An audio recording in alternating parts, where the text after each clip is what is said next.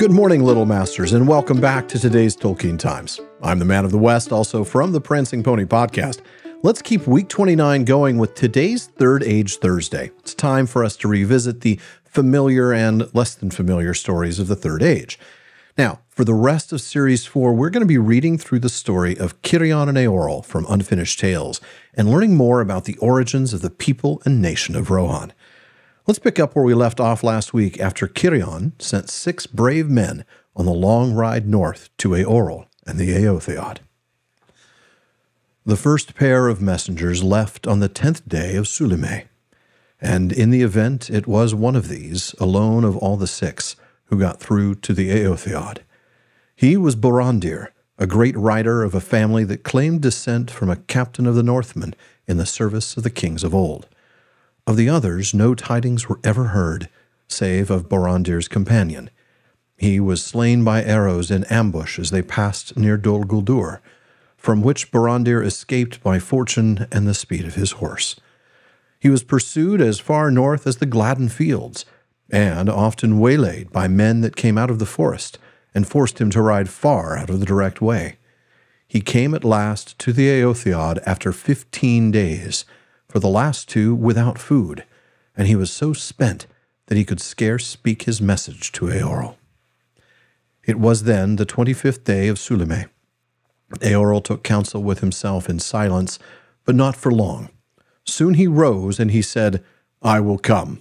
If the Mundburg falls, whither shall we flee from the darkness?" Then he took Borondir's hand in token of his promise. Eorl at once summoned his council of elders and began to prepare for the great riding. But this took many days, for the host had to be gathered and mustered, and thought taken for the ordering of the people and the defense of the land. At that time the Éothéod were at peace and had no fear of war, though it might prove otherwise when it became known that their lord had ridden away to battle far off in the south. Nonetheless, Eorl saw well that nothing less than his full strength would serve, and he must risk all or draw back and break his promise.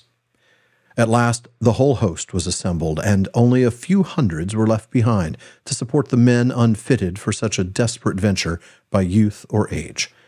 It was then the 6th day of the month of Verese.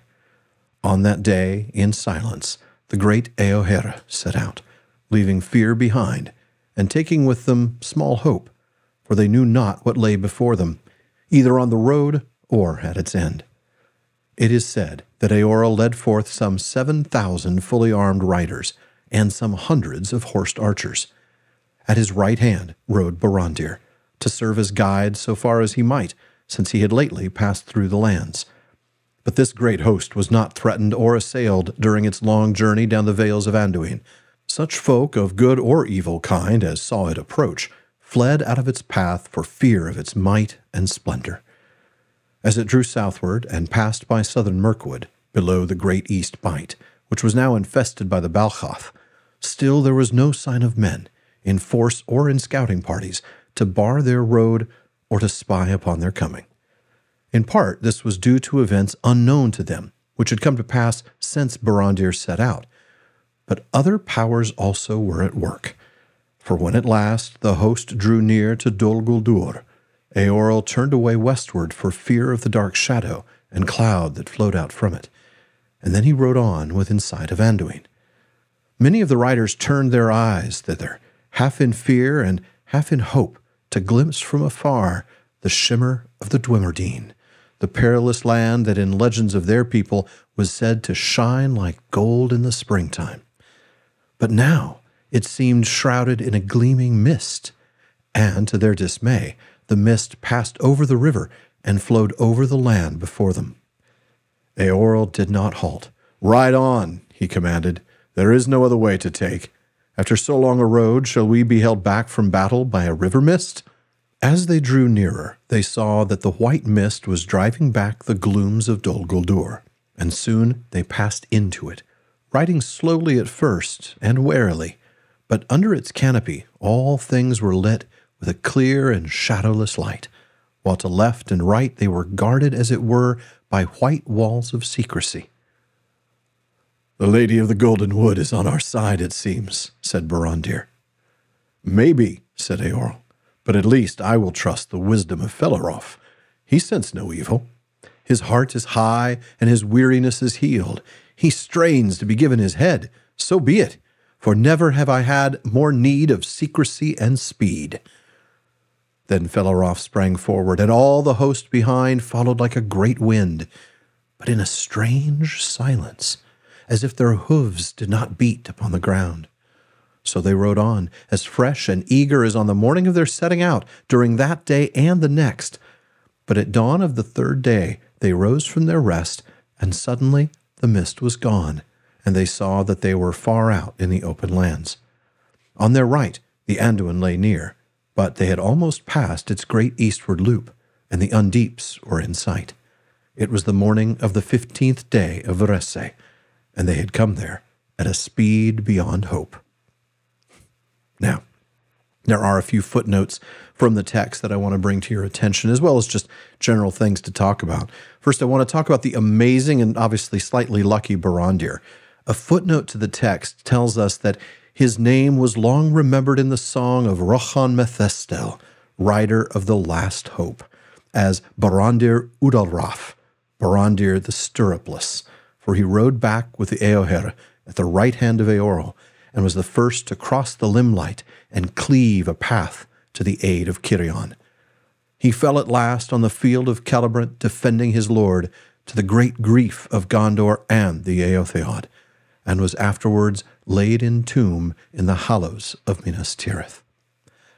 Now, I'm sure I knew or remembered that somewhere in the back of my mind, but wow, just what a story. Leading even Eorl himself across the limelight as he made his way to fight by the side of his lord Cirion. What a moment that is. And then I want to skip forward to the very end of the passage that I read, that speed beyond hope.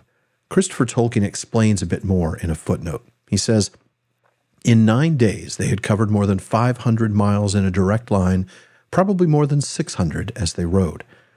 Though there were no great natural obstacles on the east side of Anduin, much of the land was now desolate, and roads or horse paths running southward were lost or little used.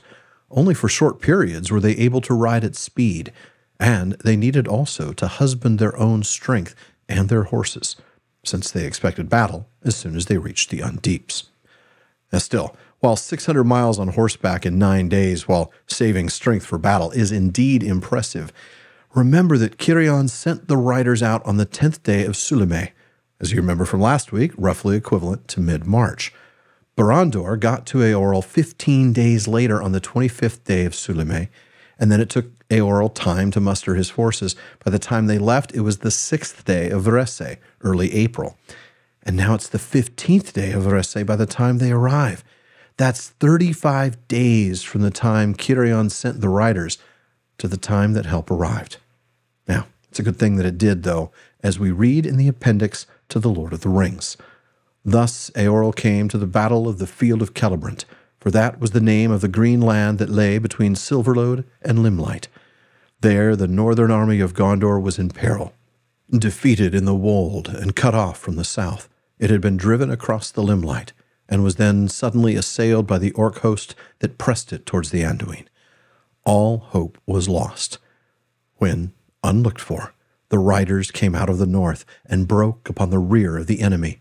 Then the fortunes of battle were reversed, and the enemy was driven with slaughter over Limelight. Eorl led his men in pursuit, and so great was the fear that went before the horsemen of the north that the invaders of the wold were also thrown into panic, and the riders hunted them over the plains of Calanarthon. Well, folks, that does it for this week's Third Age Thursday, but come back next week as we join Cirion and Eorl after the battle. Please visit patreon.com/TolkienTimes to learn how you can support the show, get an ad-free feed, a monthly hangout, a bonus weekly episode, and more. And then join me again tomorrow on today's Tolkien Times as I welcome a special guest for Fandom Friday. Now, if you're watching this on YouTube, please like, subscribe, and turn on notifications. Podcast apps, follow or subscribe, and follow @Tolkien Times on all your social media. Finally, as Faramir says, go with the goodwill of all good men.